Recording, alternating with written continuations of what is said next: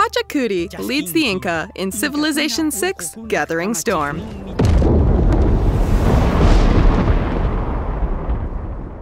Though many of the details of his remarkable reign are lost to history, Pachacuti led the expansion of Cusco into the organized and powerful Incan Empire.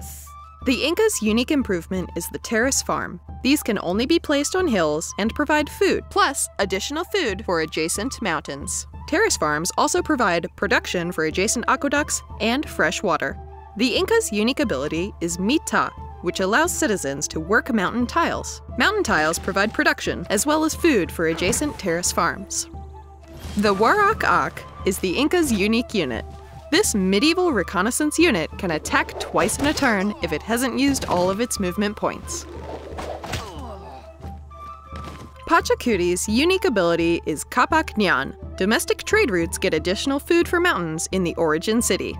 He also has access to the Kapak Nyan improvement, an early version of the new mountain tunnel, after discovering foreign trade. For the Inca, mountain tiles are more than just great defenses. Pachacuti's unique ability, along with plenty of terrace farms, means the Inca will truly thrive in their sprawling mountain cities. As Pachacuti, you can lead your civilization without worrying too much about outside influence. Internal trade routes are stronger than ever, making this a great isolationist civilization. Will your civilization reach its peak in the mountains? How will you lead the Inca in Sid Meier's Civilization 6, Gathering Storm?